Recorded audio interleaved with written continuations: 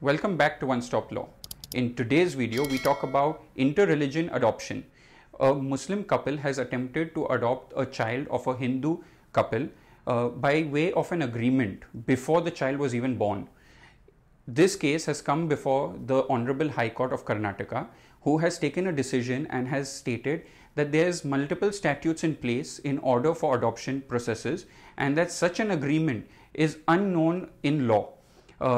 The High Court has considered various sections of the Guardians and Wards Act, the Juvenile Children's Act, and it has considered a lot of precedents that are there. It has considered the Supreme Court's order, which has categorically stated that Mohammedan law does not recognize adoption process.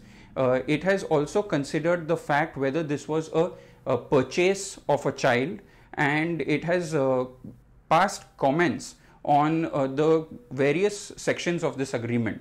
The court finally held that, keeping in mind that there are statutes in for adoption processes, the parents should approach those forums and should go by the decisions of those authorities. Moreover, Section 17 of the Act was also looked at, which clearly states that a court has to keep in mind the religion, the sex, the gender of the child, and then pass its decision. What do you all think about such an order of the High Court? Do you think they were correct to have disallowed this adoption process and to have left it at the mercy of the court process? Or do you think that the court was wrong in this and the court should have allowed them to go by the terms and conditions of their agreement?